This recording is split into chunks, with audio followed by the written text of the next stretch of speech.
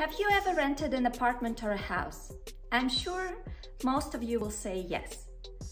You definitely know the renting rules in your own country.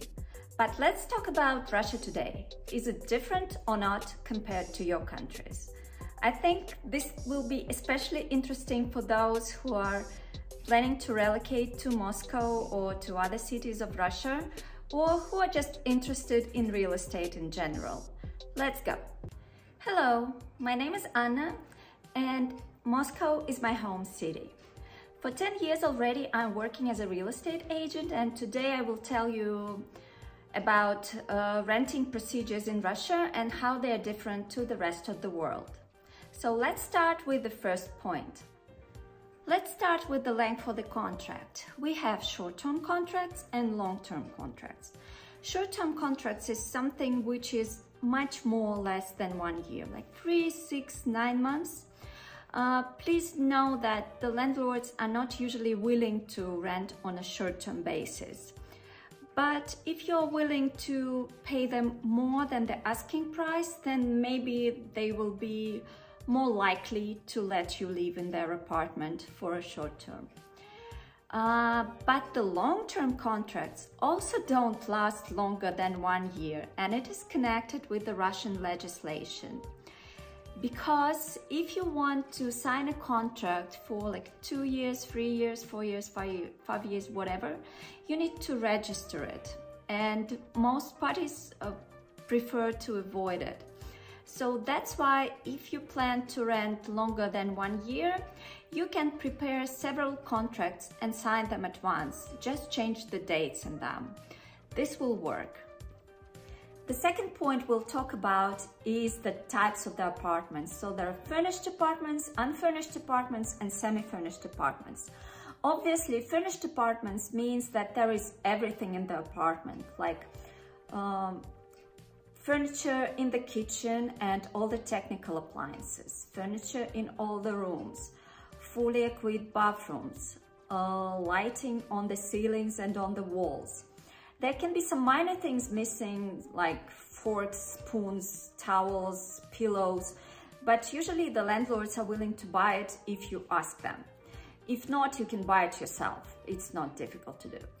The unfurnished apartment is the apartments which have furniture in the kitchen, all the technical appliances in the kitchen, fully equipped bathrooms with the washing machine, the lighting on the ceilings, on the walls.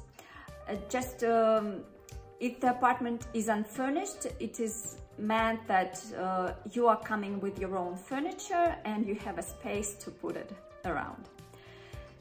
Usually the landlords are not buying furniture to the unfurnished apartments, only if you ask them for some minor things. Semi-furnished apartments have everything the same as unfurnished apartments. The difference is that they might have some pieces of furniture left by the landlord or by the previous tenant. In the semi-furnished apartments, landlords are usually ready to provide some furniture or buy some furniture upon tenant's request.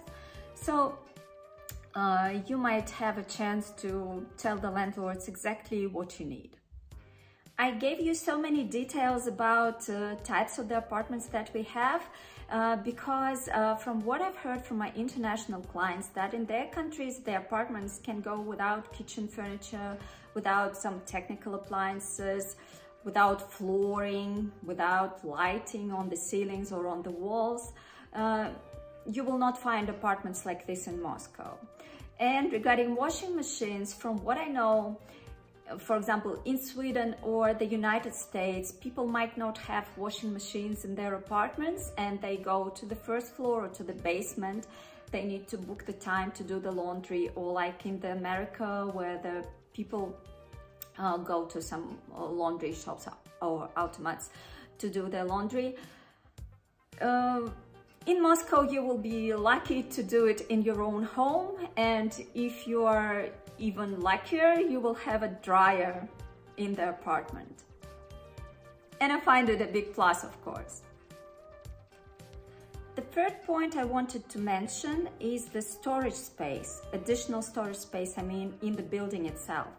My clients usually ask, Anna, is there any storage where we can store our bikes or like big stuff we don't use during the year? Unfortunately, it will be very hard for you to find a building like this in Moscow because most of the buildings are built long time ago and they just didn't do it before. You might find these storage spaces in the new buildings, but there are not so many of them in the city center where most of the expats live. And now we are coming to points number 4 and number 5, and I think they're the most important ones, so stay tuned. So number 4 is utility bills. From what I've heard from my friends and from my clients, when you rent an apartment or a house in your country, what you usually do is after you rented a house or an apartment, you call the utility company which provides you electricity, gas, or water, or internet, telephone line, and you put all these bills on your own name. So when you're living in the house or an apartment, you are receiving bills on your own name and you pay them yourself. In Moscow, it's different. Nobody does it.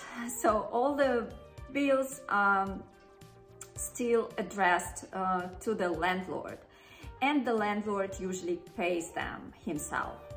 What you do is you either compensate these costs, or if you agreed so with the landlord, it can be covered by the landlord himself from the rent amount that he gets.